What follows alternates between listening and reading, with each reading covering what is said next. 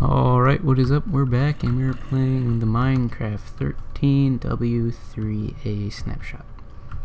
Snapshot added two new items, the minecart with hopper and the dropper.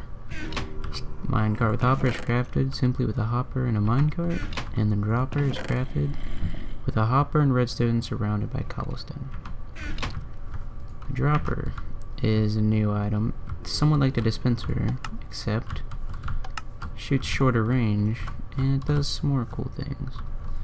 So you have a chest here and you have your dropper. Hit this. Now your chest is being filled with the wood from the dropper. This also works with the new item, the item hopper on the minecart.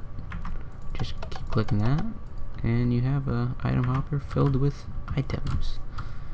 Now this can be useful for sending different items down rail tracks. Say we want this wood to go over there. It will send one wood from that chest over there. But if we take, turn that off.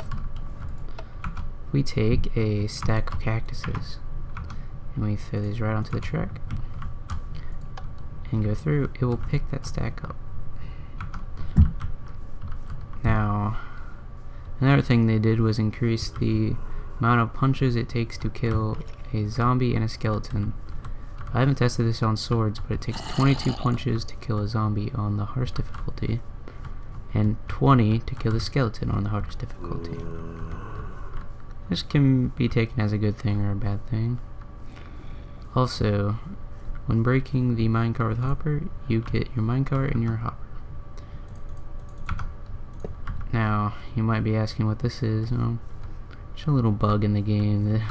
It's gonna get fixed, but I think it's pretty funny. So, just push this button.